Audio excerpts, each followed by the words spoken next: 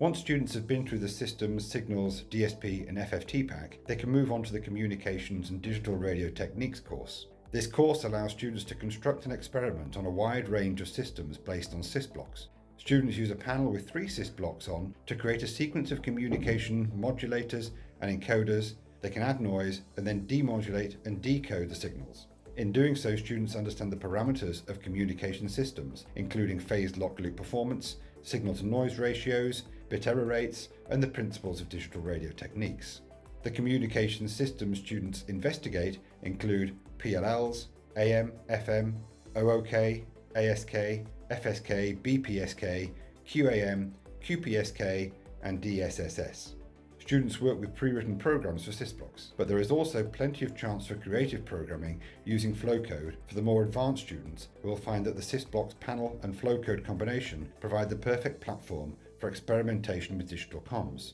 The hardware platform includes 3 Sysblocks panels, encode modulate, decode demodulate and noise generator, and a mixer board. Welcome to a demonstration of Sysblocks for communications, or for teaching communications. And what I've got in front of me is I've got one of our Sysblocks communication panels, and on it you can see there are 3 Sysblocks board. We've got a modulator or encoder or transmitter, we've got a demodulator, decoder, receiver, we've got some noise, and we've got a mixer board.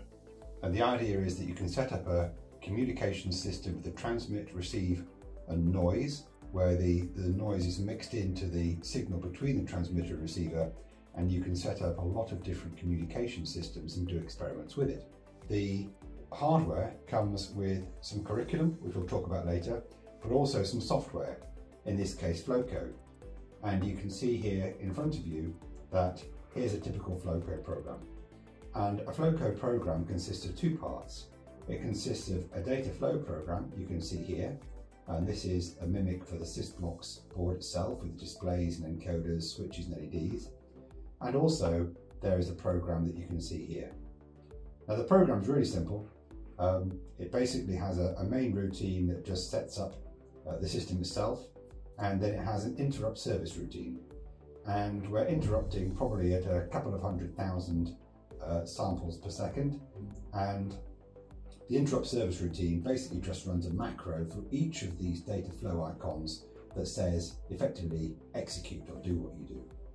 Now what I've got in the transmit Sysblock, I've got an amplitude modulation transmitter, and this program here is a receiver.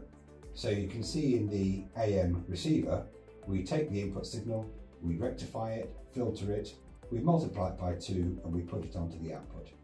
And if you're familiar with amplitude modulation receivers in a more analog sense, you'll know that an AM receiver is really quite a simple circuit consisting of a rectifying diode and a capacitor for a filter. And this mimics that, but in a digital domain. So the interrupt service routine kicks off at 200,000 samples a second. Each one of these icons executes and sends a signal from the input to the output. So, and what we do basically in the communications pack for Sysblocks is we provide a whole load of pre-written programs, each one of which teaches a particular aspect of communications.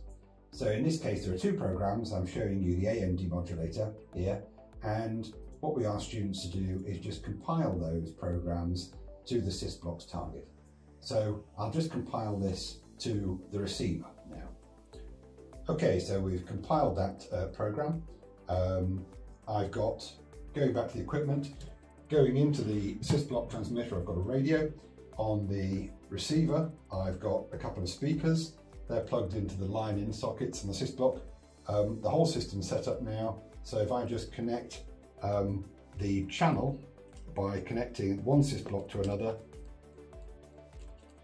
then you can hear the audio coming out. Asked her if she could remember a public row like this before. Not on this scale. So what you can hear is that the audio from the line-in is modulated in analog modulation. That's put out onto a single wire, that's received by the second Sysblock, and it's now demodulated and fed to a speaker. Now we can look at that on oscilloscopes and things, and we can put in waveforms, and we can teach all sorts of aspects about AM, and we can teach about FM as well. So we teach about how chips these days are at the heart of all modern radio systems. The days of analog circuitry to do AM and FM are pretty much gone. So having seen the demonstration of AM, what we do in the learning materials is take students through a number of concepts to look at digital communications. So we're looking at phase-locked loops, and we're looking in particular at phase modulation of various different kinds. Frequency modulation, phase modulation, quadrature phase modulation, and octal phase modulation. And we take students through the various concepts. Again, what they do is they download different programs to the Sysblocks and carry out experiments, most of which involve an oscilloscope to look at signals. And then towards the end of the package, what we do with students is we start to explain to them how packets of information can be put together to transmit information between a transmitter and receiver, and they can be put together using the various different modulation schemes. And to do that, we have written this application. And in this application, you can choose a different carrier frequency, the baud rate, and you can choose some information which relates to the types of packets, the number of cycles of preamble, so the phase-locked loop can sync, and the group length, or the number of data bytes in a packet. And you can choose the modulation scheme.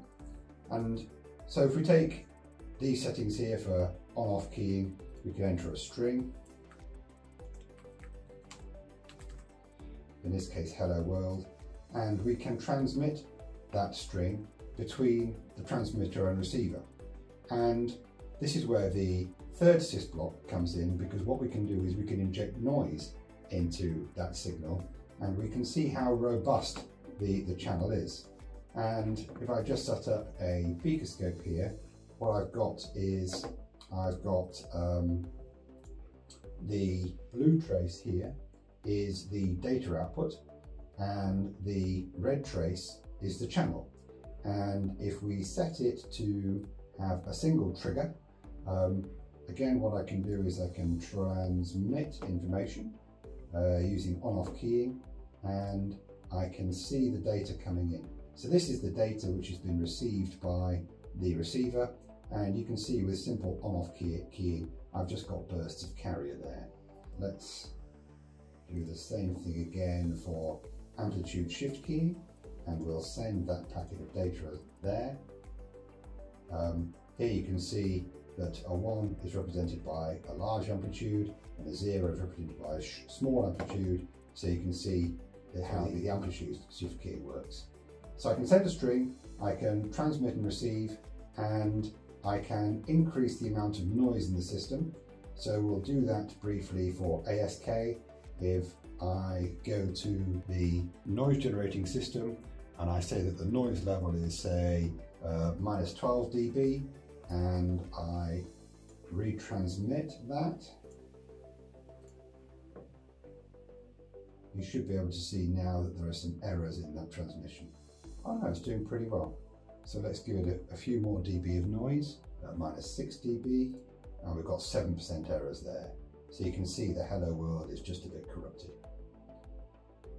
So that's how that app works, and it gets really interesting when we start to move to the more complex phase shift keying systems. So in this case, let's just take a look at how QPSK is transmitted. So if I set up, I put the noise back down to 0 dB, I set up a simple transmission of QPSK, and if I trigger the scope again,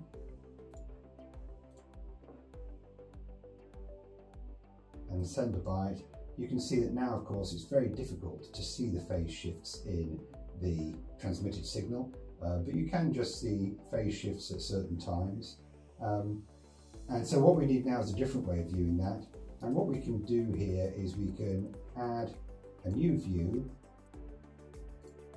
we'll add an XY view to the system, And what I'll do is rather than looking at the transmission data or the transmission signal and one of the outputs, what I'm going to do is just change the connections to the Sysblock, because the program puts out the I and Q channels on the receiver. And what we can do is we can use an XY plot to show the signals in a constellation diagram. So I'll just trigger that again and send a packet of data, and you should be able to see that there is a really nice constellation diagram showing the 4 points of the QPSK signal, and you can see the I and Q there. And what we get students to do is manually dissect a couple of packets so they can see how the data is transmitted in this particular case. And we can go up to 8 QPSK. Let's try that and see if that works. Again, let's trigger the scope and look for 8 QPSK and see the data there. So you can see the eight data points. And of course what the program is doing is it's detecting whether the data is at one of these points in the constellation, and then that allows it to regenerate the original data signal.